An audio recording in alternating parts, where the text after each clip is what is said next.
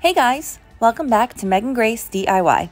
Today's tutorial, I'm going to show you how to make a satin lined scrub cap using only 2 pieces, and it takes only 3 steps. If you haven't checked them out already, I've also got tutorials on how to make a fitted scrub cap and a bouffant scrub cap. But thanks to all your great questions and comments, I decided to make an additional tutorial showing you how to put a satin lining in and how to use a toggle to make the elastic adjustable. For this project, you're going to need 2 squares of fabric, 1 square that's cotton and 1 square that's satin, and they need to be approximately 20 by 20 inches. Take your cotton square and go ahead and fold it in half once and then fold it in half again. Take the satin layer and fold it in half once and fold it half again the same way. Using a measuring tape, I'm going to measure our circle from the bottom left-hand corner of our square. You're going to use that bottom left-hand corner as your anchor point, and then you're going to move the tape in an arc, marking 9.5 inches as you go. Once you've got all your pins in place, you should be able to see a quarter of a circle forming, like I'm tracing with my finger here. Take your scissors and cut just outside the pins, marking that quarter circle. Once your quarter circle is cut out of the cotton, you're going to take it and use it as a pattern on top of your satin layer. I've used a few pins to go ahead and hold my pattern in place, and I'm going to cut around it, ensuring that both my circles come out the same size. Take the satin circle and open it up and lay it out on your table with the satin side facing up. Then take your cotton circle, also open it up and lay it on top of the satin circle, so the right sides of the fabric should be kissing each other. Starting with the top, I'm going to go ahead and put pins all the way around the perimeter of the circle. I like to put my pins in a 90-degree angle to the seam I'm going to sew, but I know some people prefer their pins to be parallel to the seam they're going to sew. Use whatever method works best for you. Once we've got all our pins in place, we're going to go over to the sewing machine and sew around the entire perimeter of the circle, but we're going to leave about a 2-inch gap so we're able to flip the circle inside out. I'm sewing the perimeter with my stitch length at about 3, and my seam allowance is about 1/4 inch. But just make sure, since there's 2 layers, that you're catching both layers in your stitching so you won't have any holes. I've stitched around the entire edge except for that 2-inch gap that I'm going to use to flip the project inside out. I flipped my project right side out like a pillow, and you're going to make sure that you try to push all the edges as far out to the ends as possible.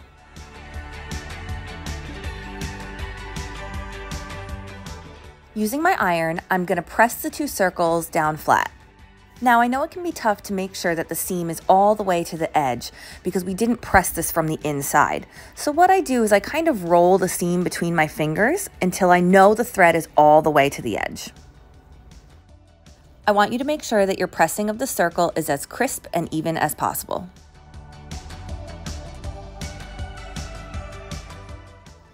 When it comes to the hole that you've left open, I want you to go ahead and bend those towards the inside and press them flat because we're going to end up sewing it closed.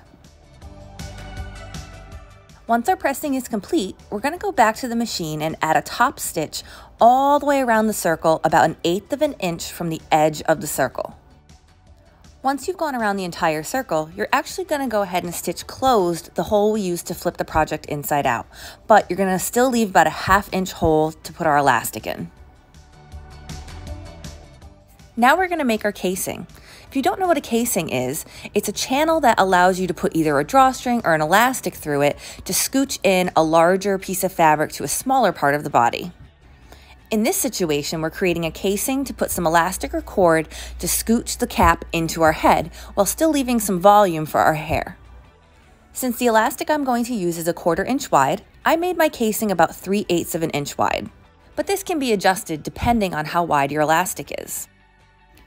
To make sure I'm sewing the casing at an even distance, I line up the very edge of the cap and have it hang out about 1/8 inch from underneath the presser foot. Or you can line it up with one of the measurement lines on your throat plate. And for this seam, we're going to sew all the way around and leave no hole. You're going to sew the circle complete. On to inserting our elastic. Since I'm going to show you how to make the elastic adjustable in this video, I actually cut my elastic at 26 inches, which will give me some extra to hang out the back. But if you're going to close the elastic at the end, making the cap not adjustable, I suggest anywhere between 16 to 18 inches to fit an average size head. As you can see here, I'm using the safety pin to push my elastic through the casing, and I'm going to work my way around the entire circle. I know some people also use a crochet hook to put elastic in, but I'm not 100% sure if it would work for this situation. I'm going to push the gathers back towards the end of the elastic, but I want to make sure I'm leaving a couple inches of the elastic free at the end so my elastic doesn't disappear into the casing. Just to be safe, I'm going to pin that excess elastic to the cap. I've got my elastic completely worked through with a couple extra inches at the end. I'm going to use something called a cord stop. You can find these very easily on Amazon or at any craft store.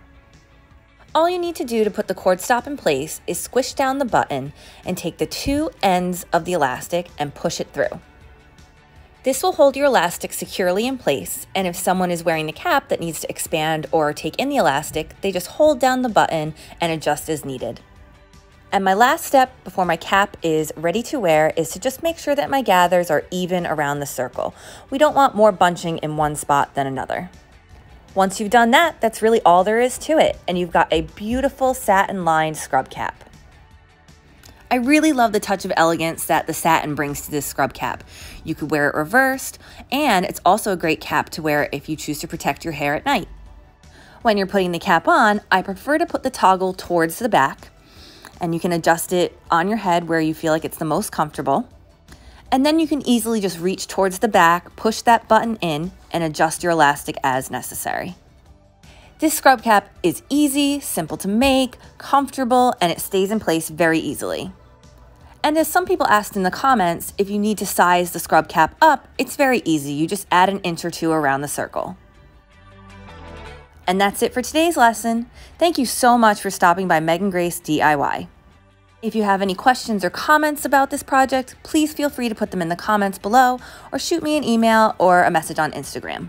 And if you really are a fan of my videos and you want to help my channel grow, one of the best ways you can do that is to hit the subscribe button and to share this video on your social media. So thank you one more time, and as always, happy sewing!